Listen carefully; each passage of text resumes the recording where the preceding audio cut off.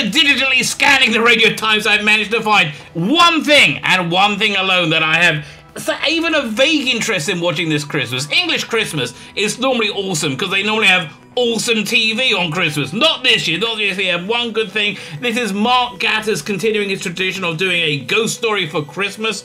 This is a tradition started in the 70s. These are normally M.R. James stories, so they're set around the turn of the century, the turn of last century, 1900s. They're very spooky. They're very subtle. They're very disconcerting, right? There's no jump scares in them. There's no gore. There's no blood. There's just a feeling of increasing unease until you get to the end and there's a terrible dread that comes upon you. Mark Gatiss has been doing this since 2008. I think this is his 6th one, and really, it's a half hour, and I absolutely love it. I absolutely love it. Long may they last.